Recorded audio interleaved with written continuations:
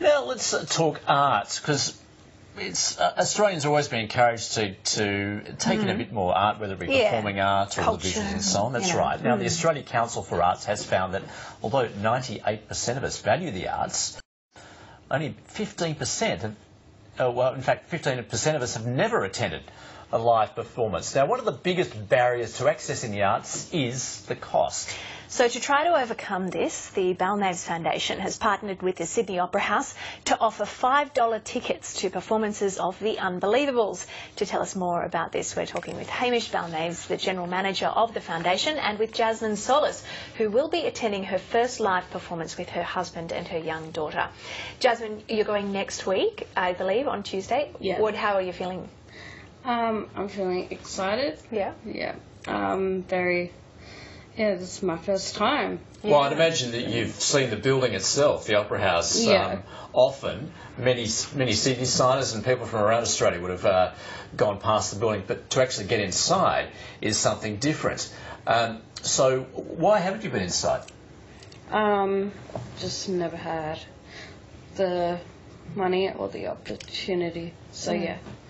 So that's been the biggest barrier for you, the cost, because the tickets can be very expensive. Yeah.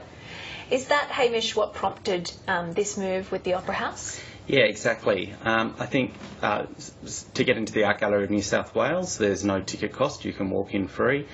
The biggest inhibitor for everyone enjoying the performing arts is the ticket price, and so for us a very easy and logical way to get more people to come to the Opera House was to subsidise the ticket costs, which we do with the Opera House as well.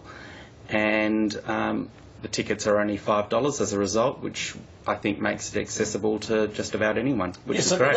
That's heavily subsidised. So just tell us why then you feel it's so important to throw your support behind this. Yeah, look, the performing arts, experiencing theatre live, it can make you laugh, it can make you cry, it enriches your life, it can be magical, and it's an experience that I believe everyone should have.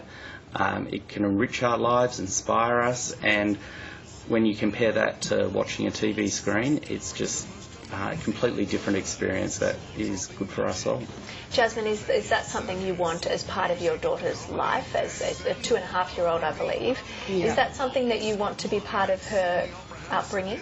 Yes. Yeah. Why? Why would you like that? Because she's never been, and she's never experienced that before, and that's something that I would love for her to see. And because there's going to be like circus, magicians and all that, so yeah. Great for a 2.5-year-old. Yeah. I was just going to say, is that something that perhaps you felt deprived with your own upbringing? When you were a kid, perhaps you didn't have those opportunities either? No.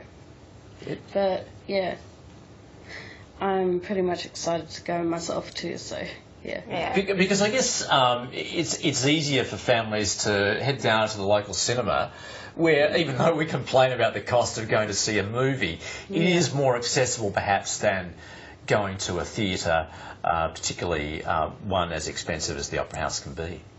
Yeah. You feels that's the case, Hamish? Yeah, definitely. Tickets for shows at the Opera House can be anywhere from $70 to $150 per person. You make that a family of 4, plus public transport to get there. It's a very expensive day. So we think it's fantastic at Christmas time where we can make that possible. We believe the Opera House is the people's house. It should be open to everyone, and it's a shame that so many people haven't experienced it and haven't experienced the power of live theatre. So, for those people who haven't experienced it, what are they missing out on? I think just the immediacy of it. I would compare it to being on this TV show now compared to you being in everyone's lounge room doing the show you're doing now. It's a completely different experience. It's right in front of you. The lights, the energy, the atmosphere, it's not the same as watching TV.